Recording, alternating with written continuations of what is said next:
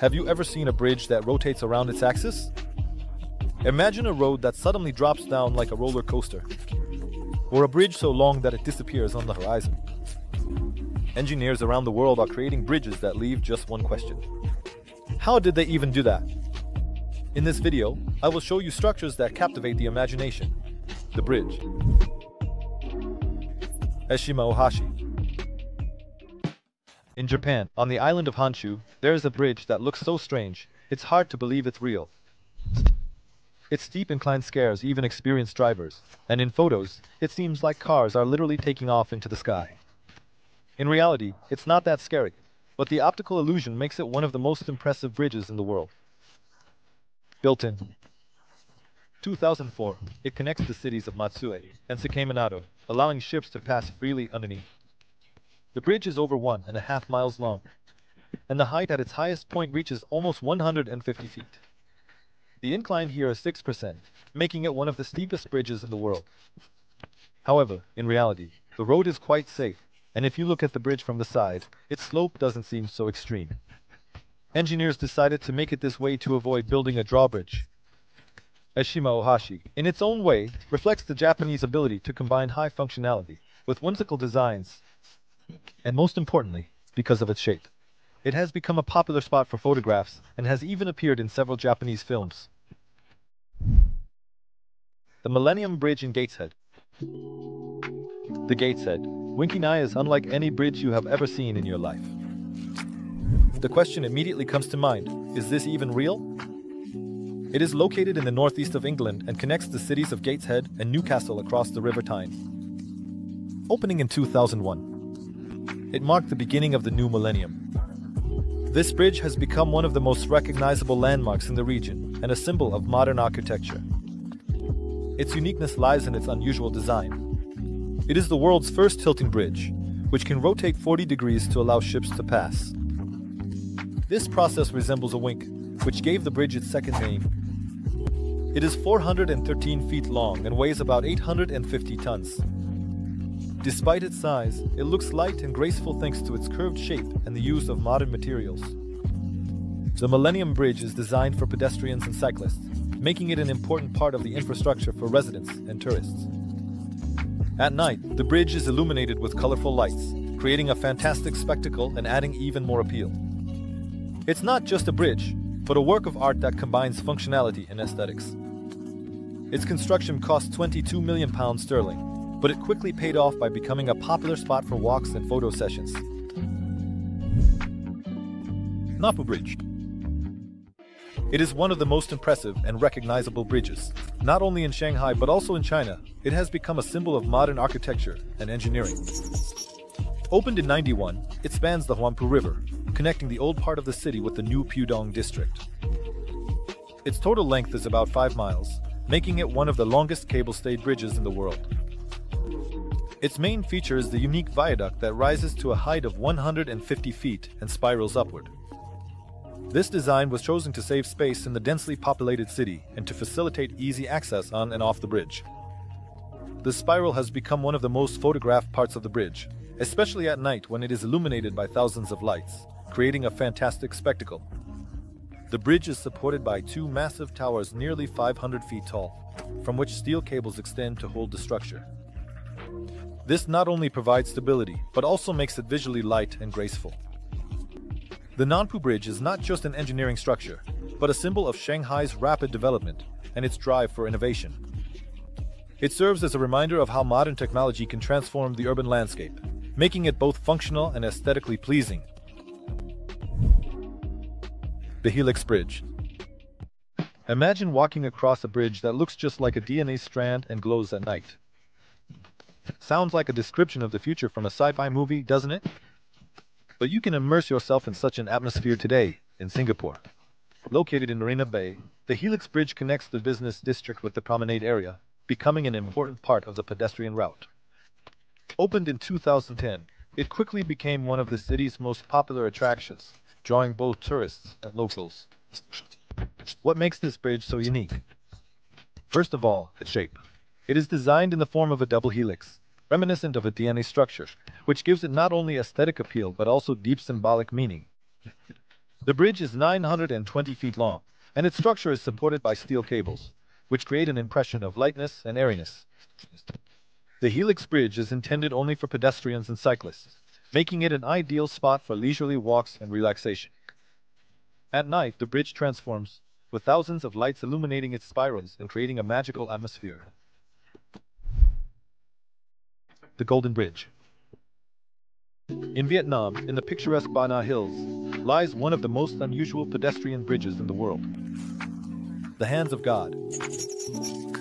Opened in 2018, it instantly captured the world's attention with its unique design. It appears to be supported by two giant stone hands that look as if they have grown out of the earth. They are made of fiberglass and coated with a special compound to look like ancient stone sculptures.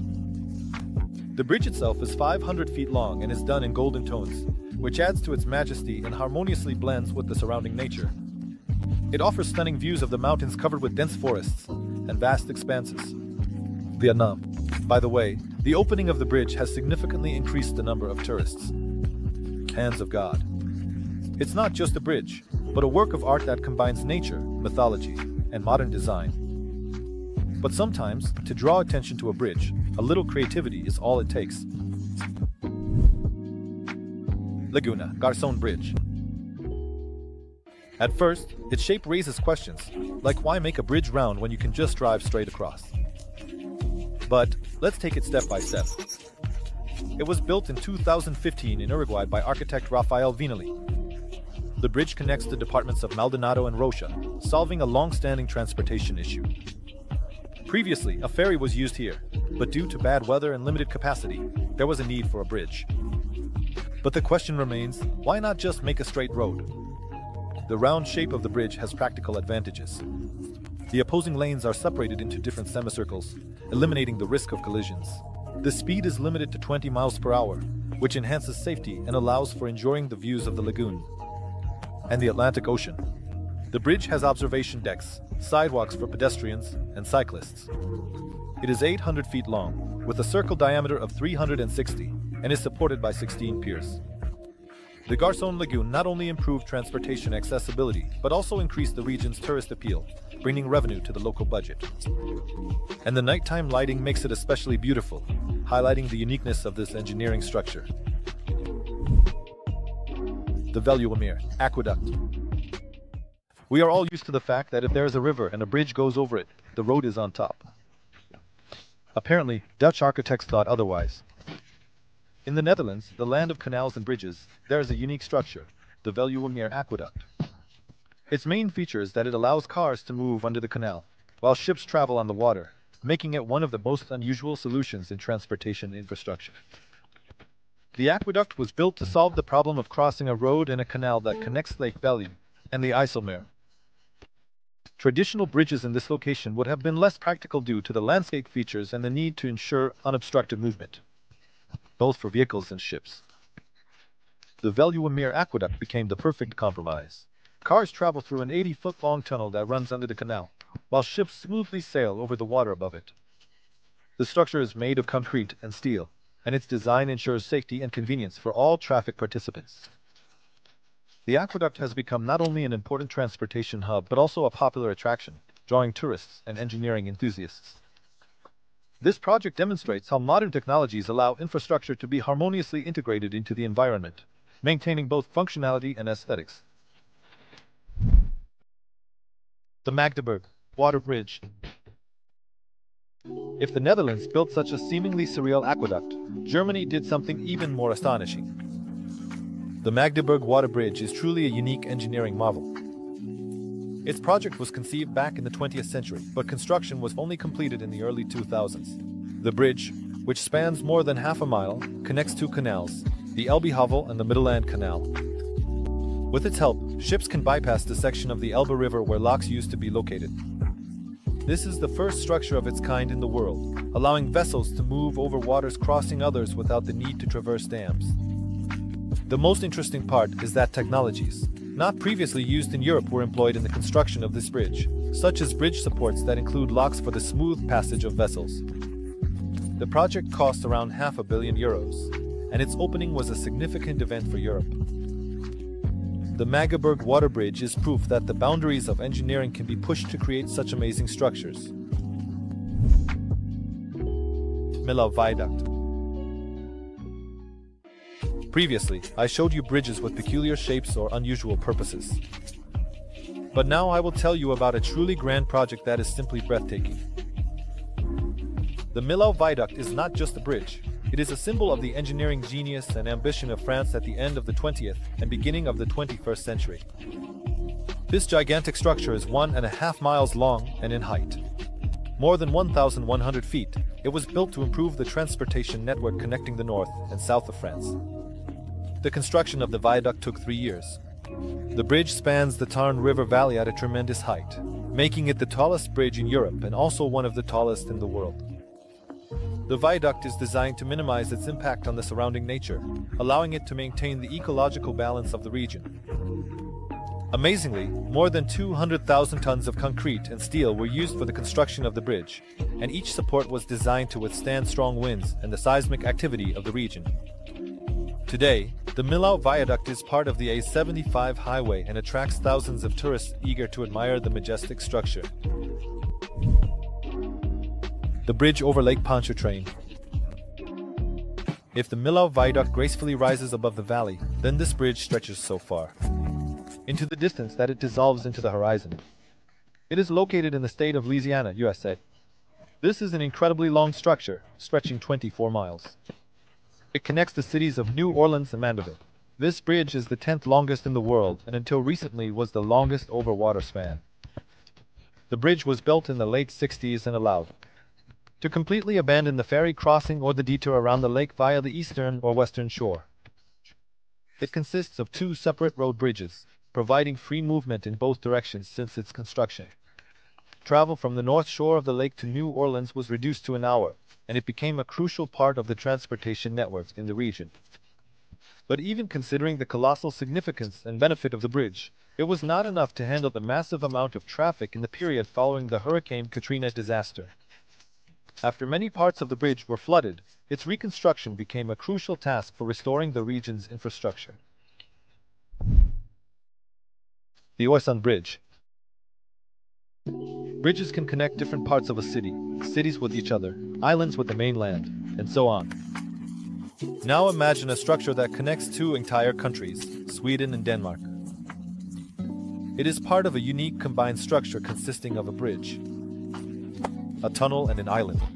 It spans 10 miles and connects the Swedish city of Malmö with the Danish capital Copenhagen across the Øresund Strait. The bridge was opened at the turn of the 20th and 21st centuries, as if symbolizing not only the border between 2 countries but also between 2 millennia. It has become a crucial transportation route for tourists and residents of both nations. Its construction required tremendous effort, as the design and implementation needed coordination between the 2 countries. The cost of the bridge amounted to 3.5 billion euros, and part of the structure was designed with specific climatic conditions in mind, such as strong winds and icing. The Vasco da Gama Bridge. But the longest bridge in Europe does not belong to Sweden and Denmark, because it is located in Portugal. When you see it, it's hard to believe that people could build such a colossal structure on their own. This 11-mile bridge was built in the late 1990s. It was constructed to improve transportation accessibility in the Lisbon region and to alleviate congestion on the main road to the capital, which was often overcrowded. The bridge became an important step in the development of Portugal's infrastructure, and its unique design and multi-lane traffic allow it to efficiently handle a large volume of vehicles. Amazingly, the project was completed in just 4 years, which is an exceptional example of the quality of work by construction companies of that time. It's also important to note the name of the bridge itself. It was named after the most famous Portuguese person, Vasco da Gama, the navigator who discovered the sea route to India. Symbolic, don't you think? The Jelsto Bridge.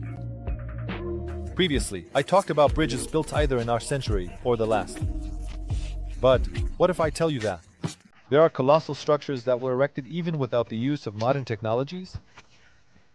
The Jelsto Bridge is an ancient engineering structure that was built in the mid-19th century and became the first of its kind in Germany.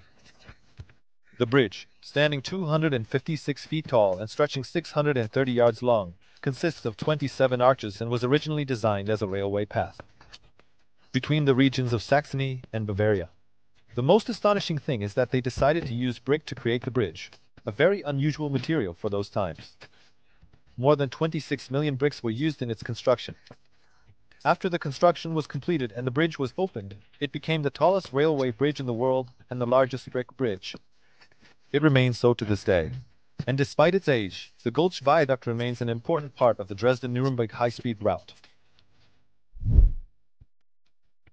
PANCAKE. What if I told you that there is a bridge that has stood not just for 200 years, but almost 2,000? This ancient Roman aqueduct was built in the middle of the 1st century AD and was used to transport water from the river to the plateau. PANCAKE became the most outstanding engineering achievement of its time, reaching us today.